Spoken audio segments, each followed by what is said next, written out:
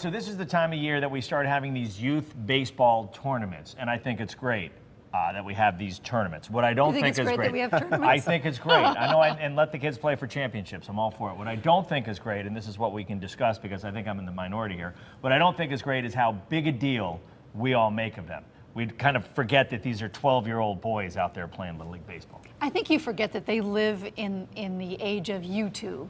So everybody's on camera, and the fact that they're televising it. Now, if they're making money against these kids. Of course they're making money. I mean, yeah. I do have an issue with that. But these kids love, hey, look, you know, we can look at our play on TV. These kids nowadays, anyway, they're all about the generation of television, YouTube, social media. I love the fact that they get to compete on a big stage. I have to say, if I had an opportunity when I was a kid, I would have loved to have done that.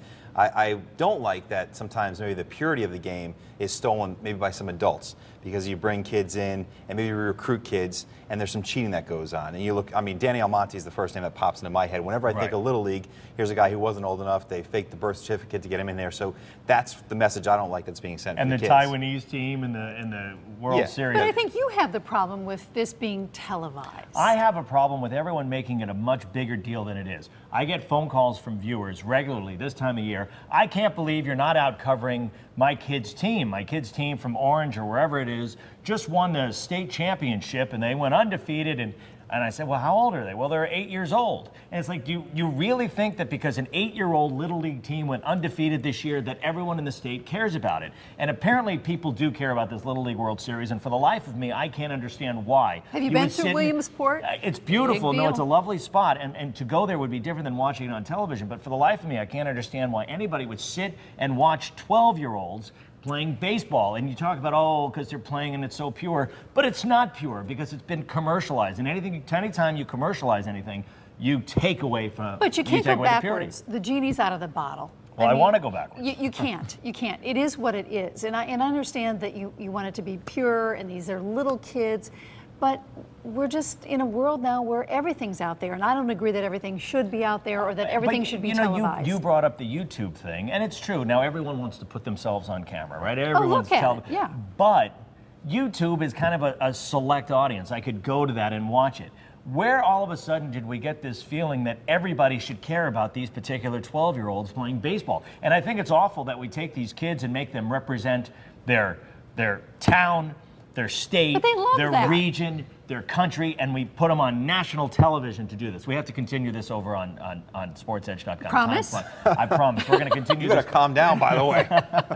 This is one of my pet peeves. We're going to continue this conversation over on sportsedge.com. For now, we're going to turn it over to our fitness and wellness expert who's going to teach us how to make sunblock on our own. Interesting. All right, so now let's continue it. So yeah, see, I just think it's, you know, the moms and dads, and I think I was telling you that my nephew went out to St. Louis. He's 14, so a little bit older than what you're talking about, and it was televised locally, and he was like, oh, gung-ho, and it was very cool, and his parents were there, and his grandmother was there. Was he gung-ho because it was being televised, or was he gung-ho because his team made it to this? I think both, because the television thing didn't bug him at all, but it was about camaraderie, and you know what, TV, a camera on a little kid these days, when we were kids, it would be weird and you couldn't handle it. But now it's just normal. They're all either taking pictures of themselves on their iPhones, or it's just the way it is. I know, but we're talking about. Go ahead, John. No, I think the memories you build, and you had some. There's something about the group, the unit, doing something with your buddies, and if the teams are legitimate, and you know, you only hear maybe about the cheating teams, but if there's a group that's been together for a while, and they've played well, and they're making plays. They are fun to watch. More fun probably for the moms, the dads, the grandparents, of course. But if they're playing the game well, it is a bit of a joy to watch. I do enjoy watching them play. Okay. Yeah, I do. I don't like though when it gets a little too much. When it gets too much adult involved. You know, when they're pushing their own agendas. But these kids are in front of the cameras a lot. They're doing their own thing. You're going to have shy kids no matter what. You're going to have more kids who are outgoing, who are going to enjoy the spotlight. I just think there's a sense of entitlement that comes from not just the kids, probably more so from the parents. Why aren't you out here covering this? Well, my 10-year-old is on a team that just won these games, and it's in all sports. It's not just baseball. We see it in basketball. We see it in hockey. We see it in all the sports. And it's like, what makes you think that people care. People are not going to call you anymore because they're going to, no, I'm telling you, because they're going to shoot it themselves. No, that's true. Everybody's shooting their own, putting it up on YouTube because they don't need, no offense, Noah. No offense. No offense, yes. Yeah.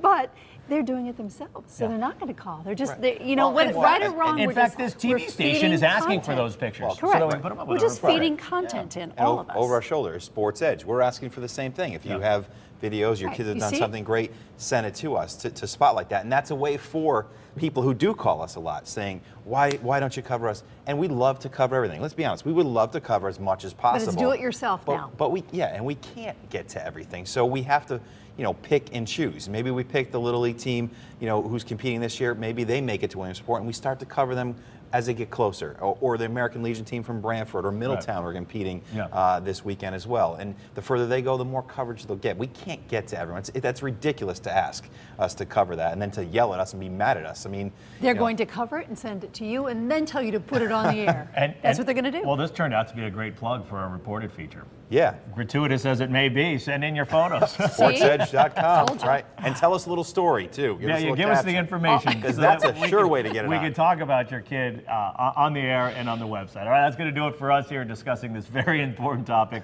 Thanks for tuning in here on SportsEdge.com.